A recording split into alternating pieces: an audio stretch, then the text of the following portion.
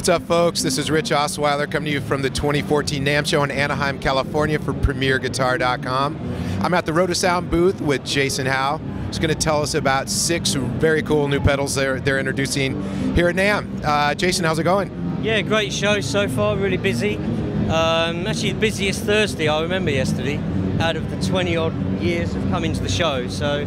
Well, that's good stuff all around. Excited to be here. Right on. Well, Jason, I think probably the easiest way to do this is just kind of go down pedal to pedal. Tell us a little bit about each one. Irene's going to do some demo for us so we can hear the sounds, and let's take it from there. Okay, I can give you a little bit of history. Rotosound in 1968 come out with a fuzz pedal that was basically seen and used by Jimmy Page. So, although my father never really sold that many pedals, the whole thing of Jimmy Page using it on stage in '71 has kind of created this little bit of history and interest. So 2 years ago we bought the fuzz pedal out and we sold a good number of these, all made in England, hand wired and made to the original spec as close as we could. Okay. We kind of felt it was a waste just to do the fuzz pedal and not really carry on that sort of vibe. My sort of personal passion is a lot of late 60s music, a lot of psychedelic West Coast American bands like 13 Floor Elevators, Strawberry Alarm Clock, you know.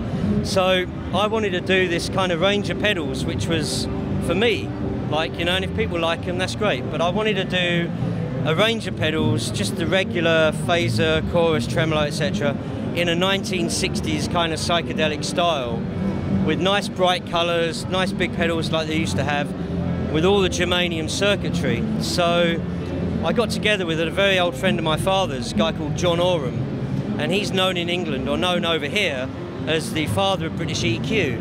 He basically made all the EQ circuitry for a lot of the mixing desks in the 1970s. Bohemian Rhapsody was recorded through them and a lot of famous albums. So I got together with John and I said, look, let's try and make a really nice set of analog pedals. And this is what we've come up with. Killer. Well, let's give them a listen. Want to start here? Okay, so the first one, I guess from the 1960s, the tremolo pedal's got to be, it's a kind of must-have, isn't it? So, yeah, let's give that a blast.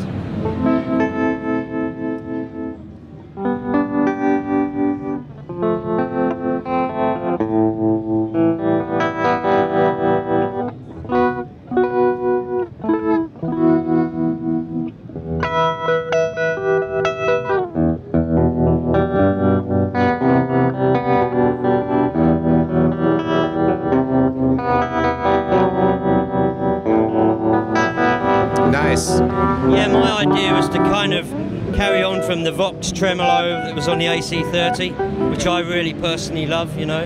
Sure. So that's called the Wobbler. That's the tremolo pedal. And up next we've got the phaser. Yeah.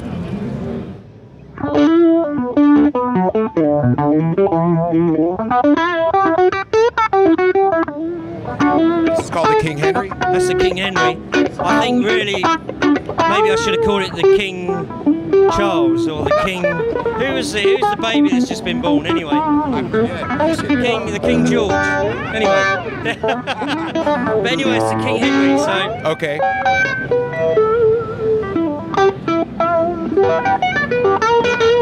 And then up next, it looks like we've got the Crusader. That's the Crusader.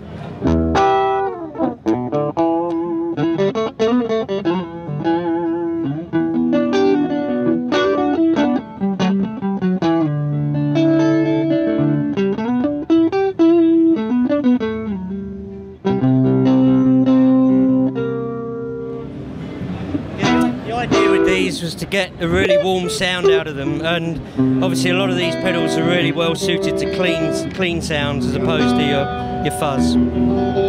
Right on. What about these three? Okay. We have an EQ pedal, an analog delay, true analog delay, and a compressor. And the compressor also, we've added something into it that if you put it in at the end of the signal chain, it almost acts like a noise gate, noise reduction. So this is a really good pedal to have right at the end. Fattens the sound up, compresses it all, but also gets rid of any unwanted noise that's preceding that. Right on. Well, Jason, are these available now?